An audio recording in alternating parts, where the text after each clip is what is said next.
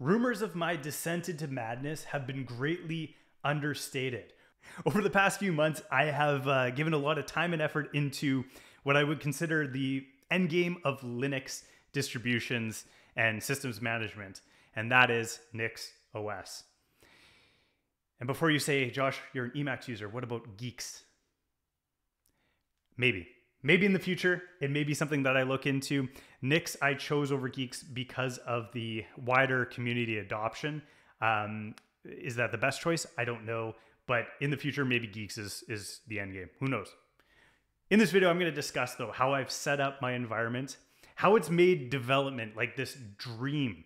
It's changed my entire perspective on environment management for development, where you can just enter these Nix shells, and all of a sudden you have this ephemeral place where all of your dependencies live, that once you get out of it, they don't exist anymore. It's pretty crazy. You don't have to worry about dependency hell. You don't have to worry about, do I have this package? Do I not have this package? There's none of that anymore. Just forget about it. Nix kind of just changes the entire script when it comes to development, and we'll get into that as well. So before I go ramble on too much longer, let's go switch over to my screen, and I'm going to show you how I've set this all up, how I've organized all my systems, and of course, in the Emacs fashion, I have done it in a literate config. So that means one file, and my entire system management lives in 2,000 lines or something. It's pretty cool. Let's go over to my desktop and let's show you what I've been working on. All right, so this is my NixOS config. You can go check it out on my GitHub. It is live up there. It's got 8 stars already, so go star it, go check it out. Within this directory, I have something called a readme.org. And if you are familiar with the org syntax, you will know that I have essentially wrapped my entire config in one literate file. So it is 2,300 lines long. And in it, I have defined all of my systems, all of my machines, my servers, everything thus far. There's going to be more, of course. And in them, you can go through and check everything that I've set up. I'm on Theological. That's my main system here. So you have like a README just showing what is going on in the system. And then there's configuration.nix. This is interesting. This is where I have imported all of the different modules that I use day to day in a system. I've set the host name. I'm not going to go through all of this, but you'll see that we have all of this set up for this machine, and all of my different machines have slightly different configurations, but a lot of them use the same modules. It's very cool that you're able to set up all of these modules in one place and all of your machines just pull from them. And sorry, I think I'm underselling this. I can literally clone this repository onto any machine, run nix rebuild switch, and any of my machines are then set up immediately. If you run multiple servers, this is huge. I know that most people don't have like 100 ThinkPads lying around like I do, but if you do server management, this takes Ansible or Docker, and it kind of just, they're not relevant anymore when you get into Nix. It's insane. Anyway, each machine has their own hardware configuration, so each machine is going to have a defaulted hardware config that's created upon first installing Nix onto it. And then there's overrides that I've built for this particular machine that actually just work for the AMD GPU that is currently on this laptop. Pretty simple. There's all my other machines there. And then this is the fun part, is my modules. So each of these is going to have my programs that I use on a daily basis on my desktop. It's going to have command line, TUIs. It's going to have all of my Emacs set up, everything right here. One thing I'll say is that I'm using something called make out of store. This thing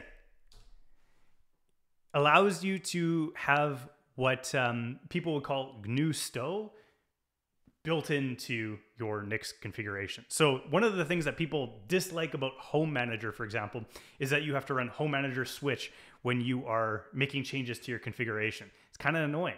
So instead of that, you can just use this sort of configuration that you will have all of your dot files within your Nix repository. And those files will essentially be system links into your .config or wherever they need to live on your system. You can make the changes in those files and immediately they show up. So there's no home manager switching. There's no any of that. It's really nice. It's like GNU Stow without the stow. I love it. What else we got in here? We got theming. We got how I set up my Git.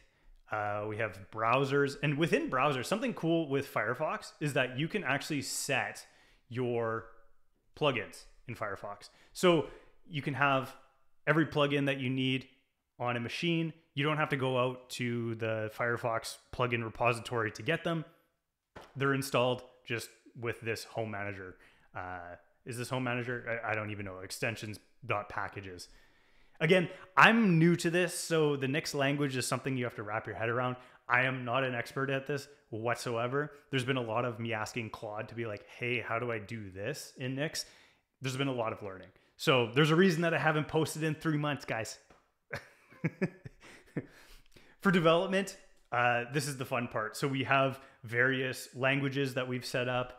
I haven't even set up them because I've started to use something called devenv in my individual projects. We'll talk about that as well because it's super, super cool. We have my Doom config.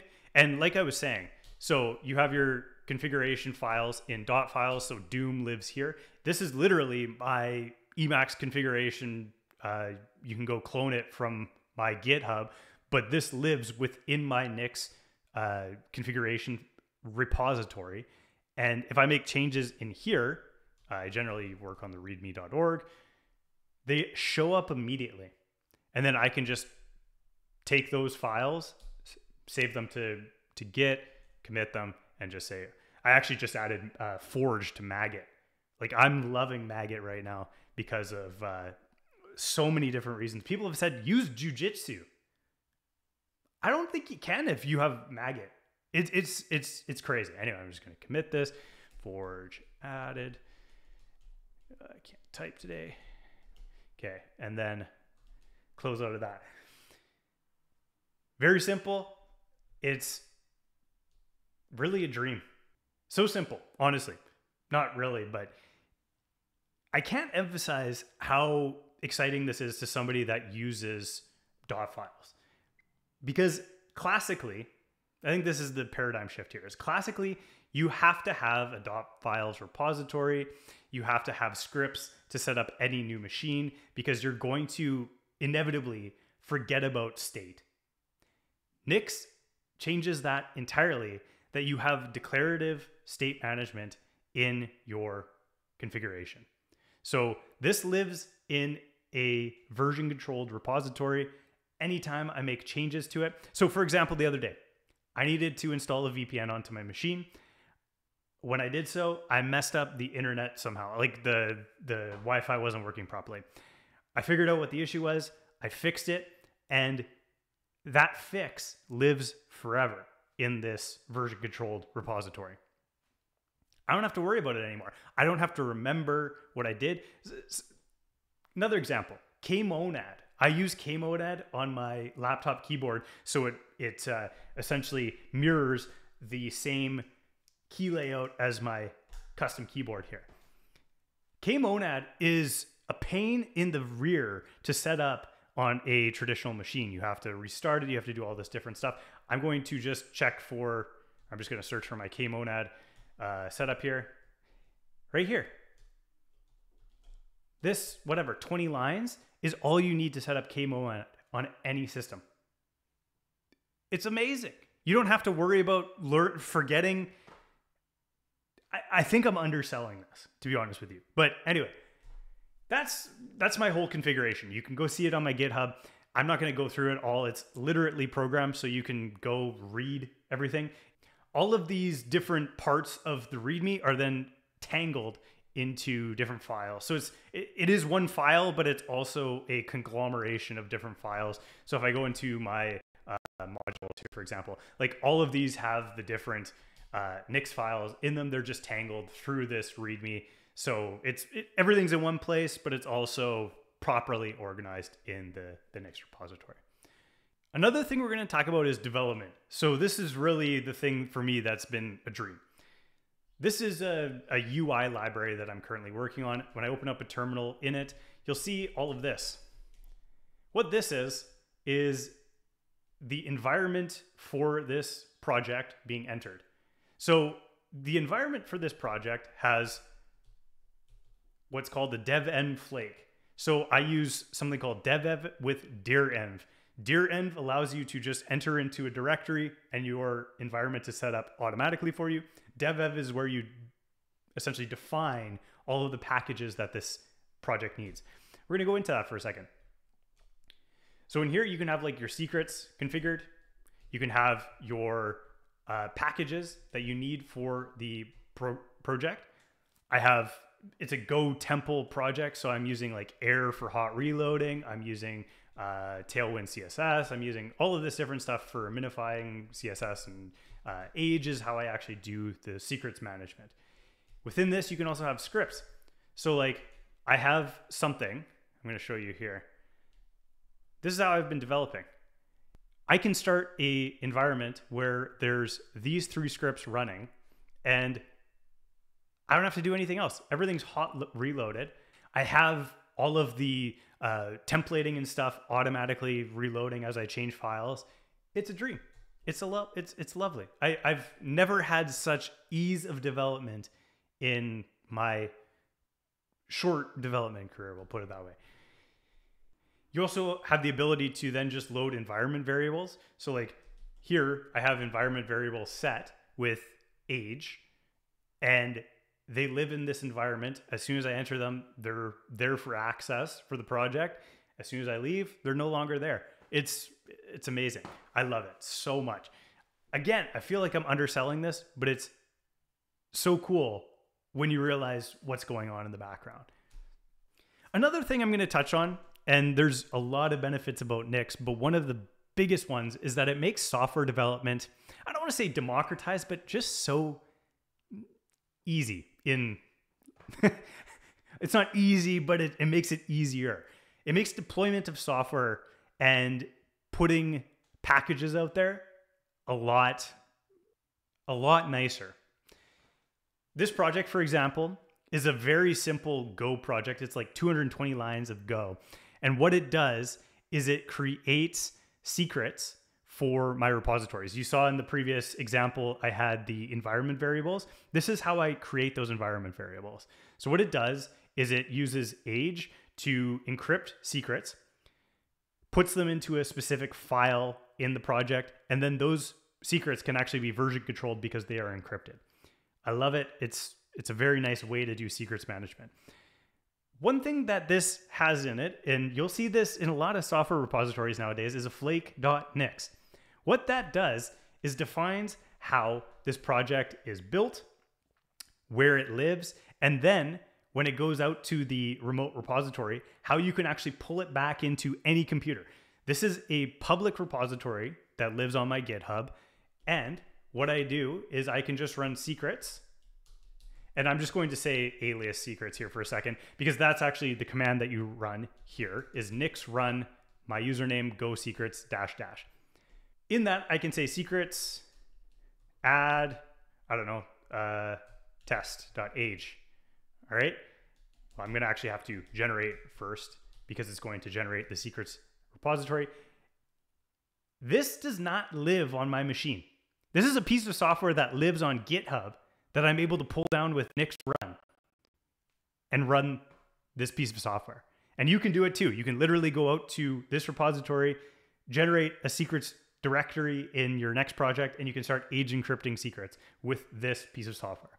Okay, secrets generate. And again, you saw the alias. This does not live on my machine. This is in GitHub. Secrets add, I don't know, let's do test.age. 1, 2, 3, 4. Okay. You'll see now in this repository, there's a secrets directory and there's a test.age, and that's actually encrypted with age. And you can just use this anywhere. It's amazing, but it is such a dream that I can literally put a piece of software onto GitHub, onto a public repository, and anybody can run it. I can run it from any machine in the world. This exists for you to run right now. I'm just going to delete that directory here.